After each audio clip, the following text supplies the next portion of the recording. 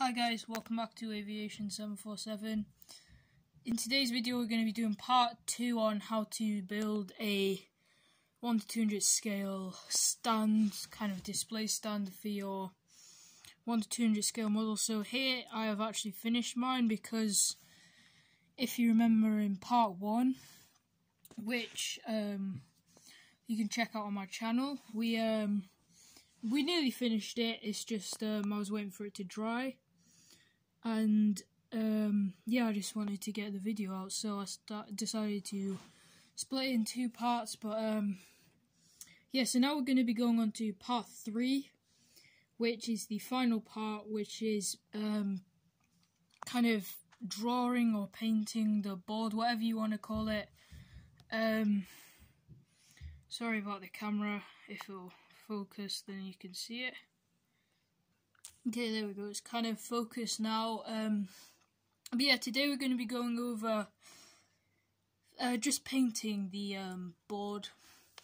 So in the first video, step 1 was just cutting the cardboard, step 2 is painting it this kind of grey. My camera just doesn't want to focus, so I'm sorry about that. But yeah, so part 2 is just painting the board this kind of grey colour, and part 3 is doing all of the markings. So you just want to grab either 2 felt tip pens or 2 paint pens, or if you have good ones, maybe 2 colouring pencils would work, but you're going to need a yellow and a red. So firstly you want to do the red, so you just want to, if you're going off the same size as mine, you'll want to draw this kind of red line up to here, 20 centimeters.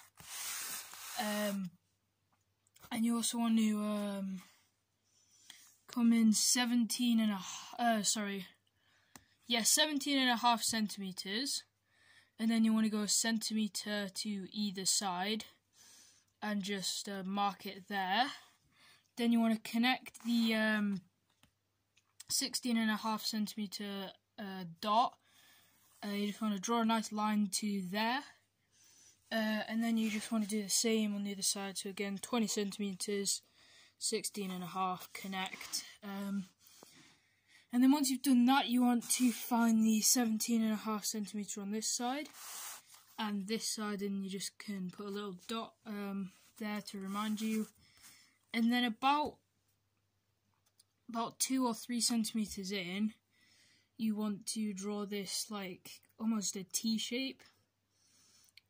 So then that's the kind of, draw this T here a centimeter, and then draw a 2 centimeter line down, and then you want to bring that line all the way down to here where your 17 and a half centimeter marking is. And then 2 centimeters from this line you want to draw another line, and then 2 centimeters again you want to draw this other line, and then over here you want to if it'll focus, there we go, you just want to keep drawing these. Oh yeah, you want to do the red border first, and then you just want to keep drawing red lines parallel to the first one, and then yeah, once you've done that, you have finished your board. So congratulations, and go and put it on your 1 to 200 scale model. So if we come over here we have my Finnair A350.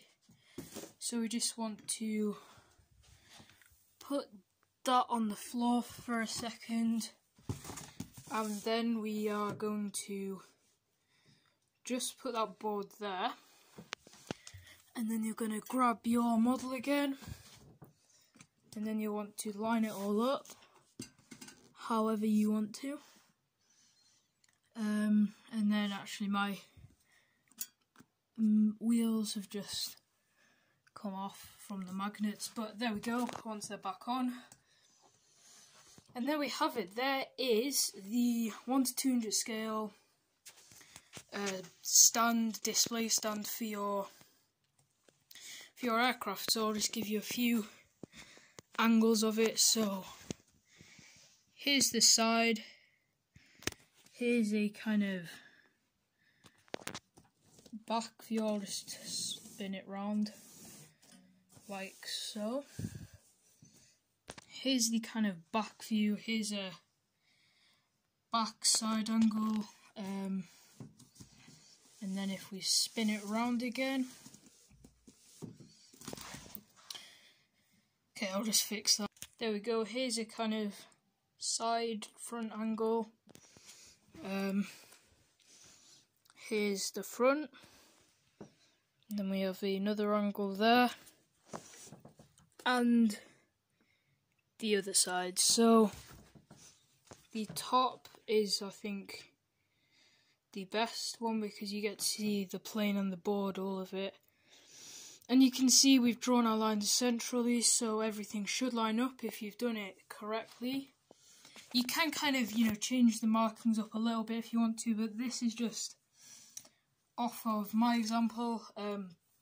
You could do as many of these as you want, and you could change the markings because all airports around the world have different markings. So, some might have white there, some might have a white everything minus the yellow line. I think the only thing that they all have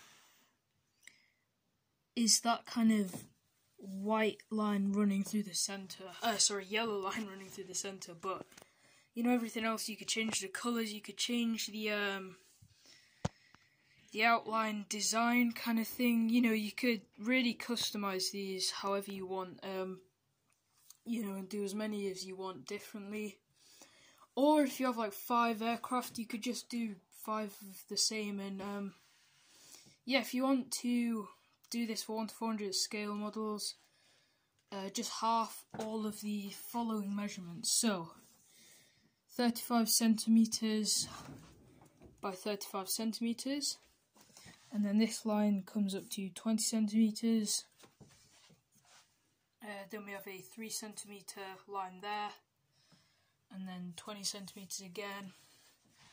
And obviously that yellow line is 35 with centimeter kind of crosses with 2 centimeter spacing. So just if you want to pause that there and just write all those down, then just half all of those and you've got yourself a 1:400 scale one. So for the grey paint I used B&Q, I think it's mid grey paint, the same as my model airport, 1:400 scale model airport, which by the way an episode will come out that soon and we'll cover all the runway markings, but for now we're focusing on this. So mid grey B&Q paint, that's not going to be useful if you live anywhere else apart from the UK. But there it is, the 1:400 scale display kind of gate. 1:200 scale display gate. Thank you so much for watching, and I'll see you in the next video. Bye.